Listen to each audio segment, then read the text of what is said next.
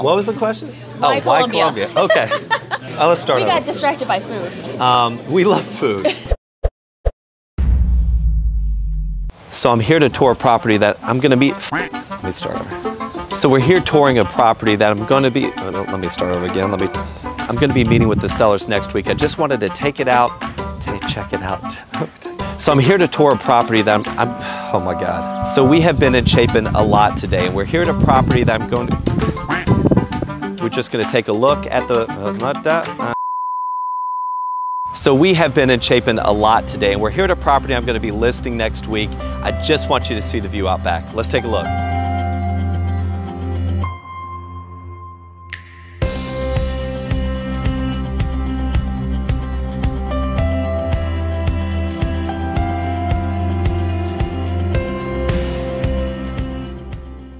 So I thought let me start over. So a lot of people have been saying that I need to get my family on the vlog. So I thought today we get together, have some lunch. This is my wife Alice, at one of our favorite spots, Fire and Spice in Irmo. The food is too good, so if you haven't been here, you've got to check it out. We thought we'd hang out, eat. We've got a couple of questions that we're gonna get thrown at us, I guess, and we're gonna kind of see where it goes from there. And I'm probably gonna eat all of this. Okay.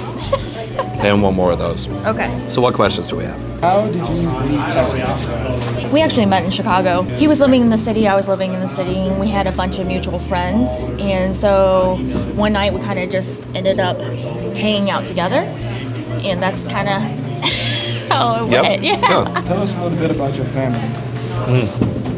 It's good chicken. So we have 3 kids, Hannah, Weston, and Lorelei. Hannah's the youngest, turning 4 on St. Patrick's Day. Weston's in the middle, 6, and Lorelei is 8. They're great kids. We got really lucky. They're good. Yeah. They go to East Point, 2 of them. Hannah goes to McGregor Presbyterian preschool right now, which is cool because I went there when I was a kid. They had all these red little bicycles in the gym, and that's one of my favorite memories from when I was a kid is playing and riding on those bikes, and now our daughter is doing the same, which is cool. She doesn't seem to like it as much as I did. Oh, they don't have the bikes anymore. They don't have like a bunch of bikes anymore. Okay, well, Yeah, it's like more too bad. like That's one of my best childhood moments, and they took it away.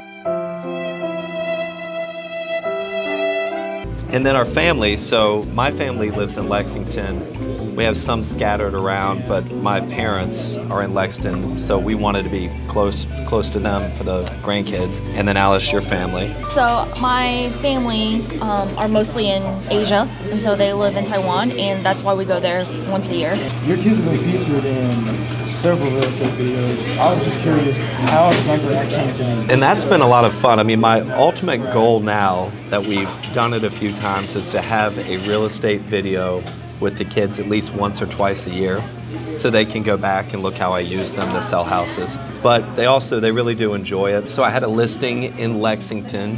I thought, the videos are great, but let's make it interesting. So the very first video, you would see the house through the kids playing hide and go seek.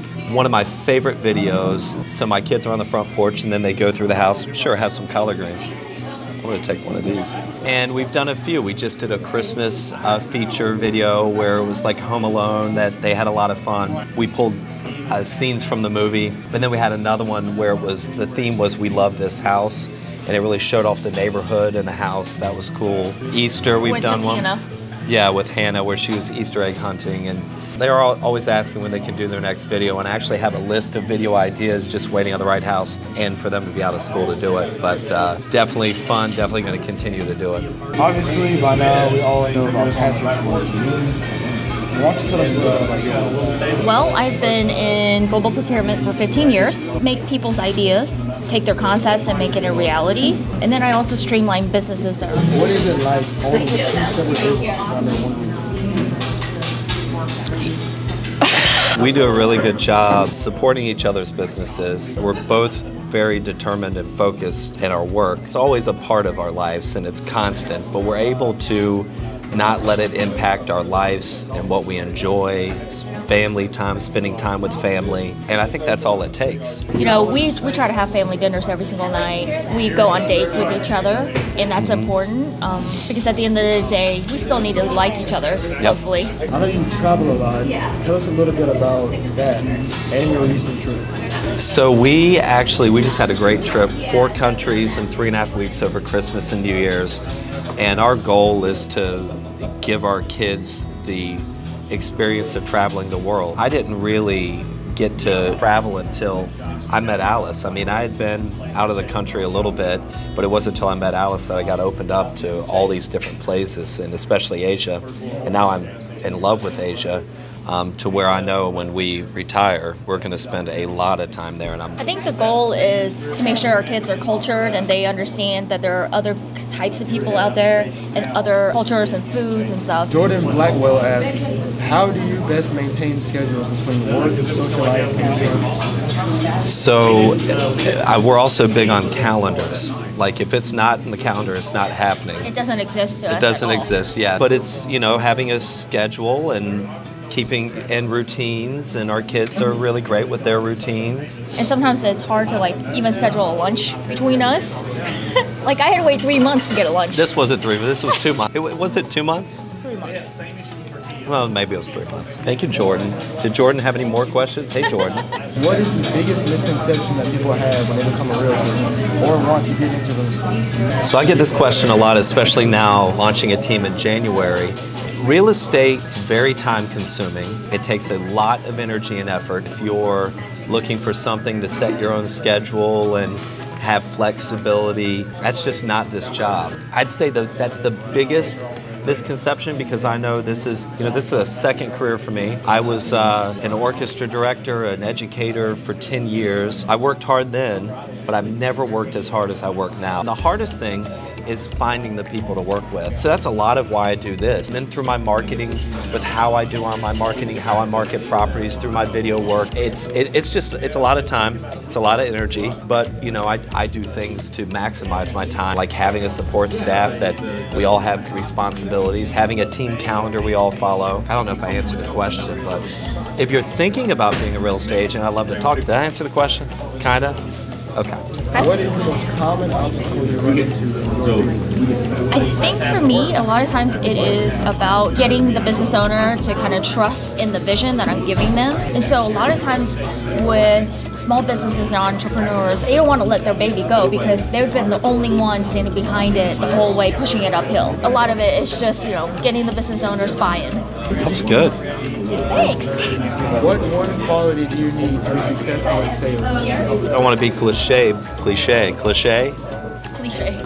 The biggest thing really is to take care of people, to keep customers first. Buying and selling real estate is not all the time fun for the people doing it. It's stressful, it's expensive. It takes a special approach to help them get through it in the best way possible. So I would say taking care of people is the best way you can be successful. There's a ton of other things, but am I eating too much? No. Okay. Paul Wu asked, why Columbia? Hey, Paul. Hi, Paul. Paul and Sally, they own an amazing restaurant. It's called Palette, American Asian Fusion.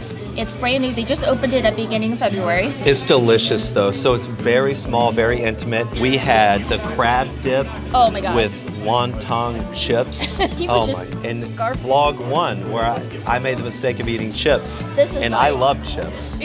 Chips are my weakness. There was a flavor in those okay, we can move on. Go. It's all. What was the question? Why Columbia? Okay. Let's start We over. got distracted by food. We love food.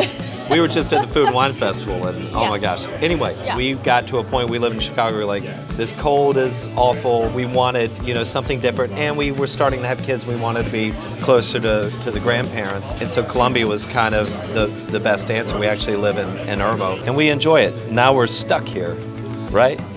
Well, I'm still eating. go ahead. Okay. What are the biggest challenges you face in an interracial marriage?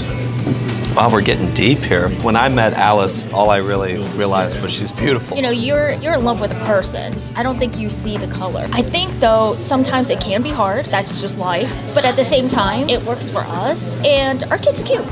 So If you could change one thing about your life, what would you change? I went for a long time prior to us moving back here and getting married wanting to change something in my life, knowing that I needed something else, something different, that I wasn't where I needed to be. But that was kind of fixed with meeting Alice and having kids and moving here and the business. So I really don't have any complaints. Nom nom nom nom nom. I know, a little bit more than that. One more bite.